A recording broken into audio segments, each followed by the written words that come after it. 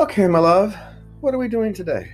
How do you go about starting to envision your future?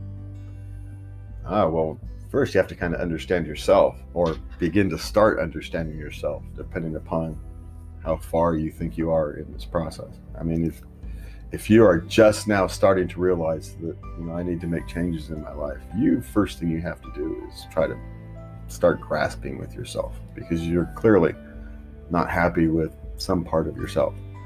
And so deciding what that is, the first step. But it speaks to you. What you need to work on for yourself, it doesn't hide itself from you. You can ignore it, but it announces itself to you on a routine basis. We all choose to ignore it. I think a lot of us, Mr. Raise My Hand over here first, ignores, I've had a hard struggle with that my entire life, is you ignore these things that announce themselves to you that you need to fix about yourself. But that's where you start. Fixing the things about yourself that announce themselves to you. Stop lying to yourself. You can't worry about being honest with the rest of the world until you're worried about being honest with yourself. And ultimately, that's where all this stuff starts.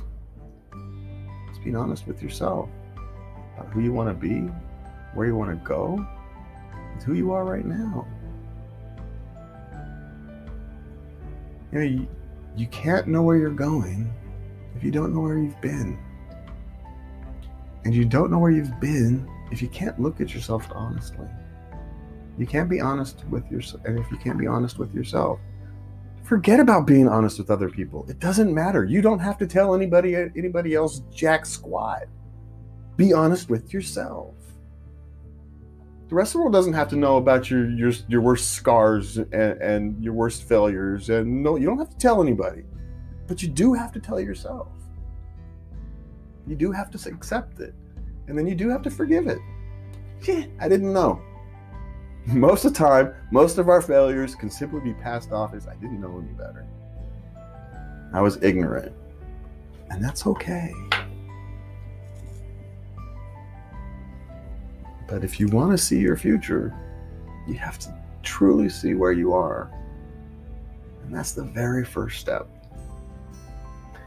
And there's no other way about it. It's hard.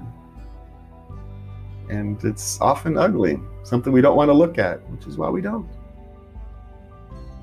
But to genuinely love yourself, you have to learn to love all of yourself, including the parts you don't like.